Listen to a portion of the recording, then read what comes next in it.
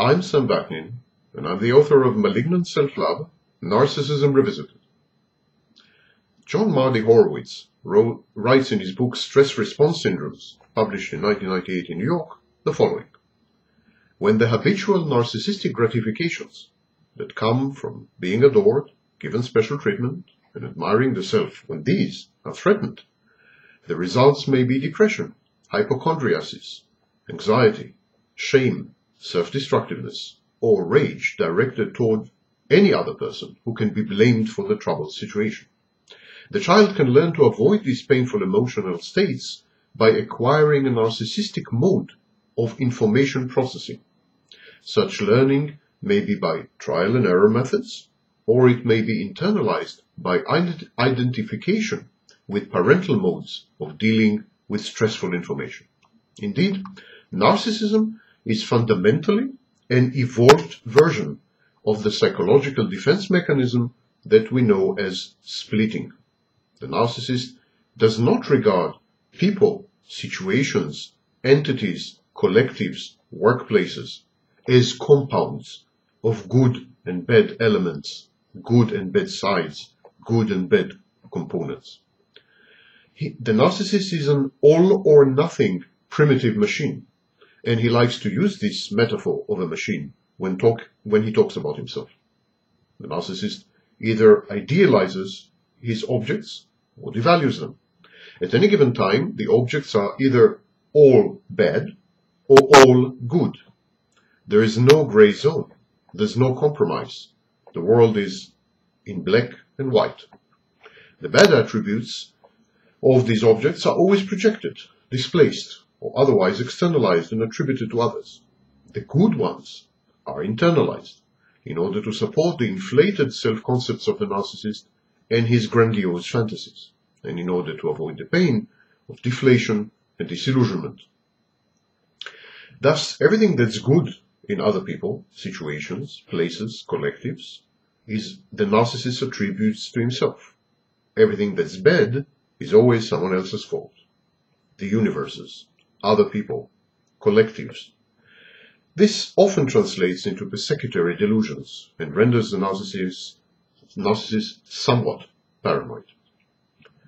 The narcissist's earnestness and his apparent sincerity make people wonder whether he is simply detached from reality, unable to appraise it properly, or whether he is willingly and knowingly distorts reality and reinterprets it, subjecting it to his self-imposed censorship and grandiosity. And the truth, as usual, is somewhere in between.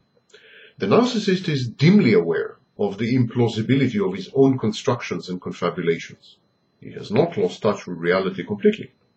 He is just less scrupulous in remoulding it and in ignoring its uncomfortable angles. Horowitz continues to say, the disguises are accomplished by shifting meanings and using exaggeration and minimization of bits of reality as a nidus for fantasies elaboration. The narcissistic personality is especially vulnerable to regression, to damaged or defective self-concepts on the occasions of loss of those who have functioned as self-objects. In other words, what I call sources of narcissistic supply. When the individual is faced with such stress events as criticism, withdrawal of praise, or humiliation, the information involved may be denied, disavowed, negated, or shifted in meaning to prevent a reactive state of rage, depression, and shame. That's Horowitz. The second psychological defense mechanism which characterizes the narcissist is the active pursuit of narcissistic supply.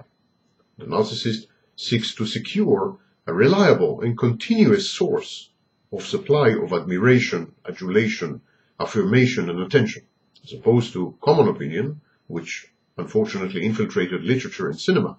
The narcissist is content to have any kind of attention, whether good or bad. If fame cannot be had, notoriety would do. The narcissist is obsessed with his narcissistic supply. He craves attention. He is addicted to it. He is a narcissistic supply junkie. His behavior in the pursuit of narcissistic supply is impulsive, compulsive, and uncontrollable. and he won't be ignored. Again, if he cannot secure a positive supply, he will do it the bad way. He will become an evil person, a criminal, an antisocial, a vicious entity. Horowitz again. The hazard is not simply guilt because ideals have not been met. Rather, any loss of a good and coherent self-feeling is associated with intensely experienced emotions, such as shame and depression, plus an anguished sense of helplessness and disorientation. To prevent this state, the narcissistic personality slides the meanings of events in order to place the self in a better light. What is good is labeled as being of the self, internalized.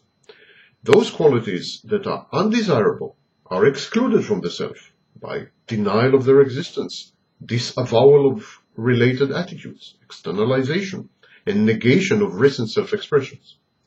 Persons who function as accessories to the self may also be idealized by exaggeration of their attributes. Those who counter the self are depreciated. Ambiguous attributions of blame and a tendency to self-righteous rage are conspicuous aspects of this pattern. Such fluid shifts in meanings permit the narcissistic personality to maintain apparent logical consistency while minimizing evil or weakness and exaggerating innocence or control. As part of these maneuvers, the narcissistic personality may assume attitudes of contemptuous superiority towards others, emotional coldness, or even desperately charming approaches to idealized figures. Horowitz.